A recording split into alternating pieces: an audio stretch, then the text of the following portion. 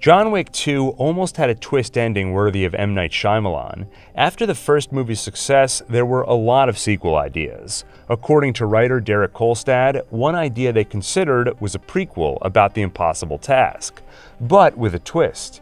It would have been presented as a sequel, and only at the end of the movie would you realize, wait a minute, that wasn't a sequel at all. That was a prequel. That whole thing was the impossible task John had to complete in order to retire.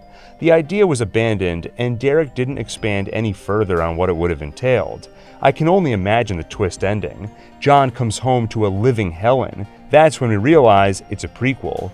It would be a joyous moment for him, knowing he can finally leave his old life and be with her, but tragic for us, because we know it doesn't last long.